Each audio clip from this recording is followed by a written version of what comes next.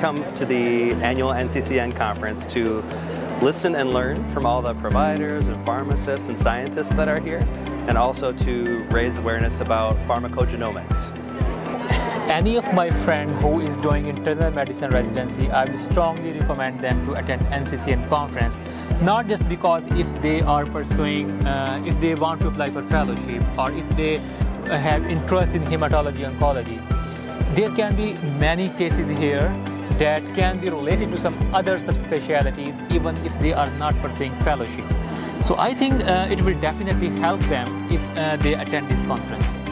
If I were to recommend this event to a friend or colleague, I would definitely say, there's lots to choose from, lots of opportunities to network. It's well balanced with the workshops and time in between to come and visit the exhibit halls. I have actually come to the NCCN conference over probably more than a decade as an attendee and also as a speaker.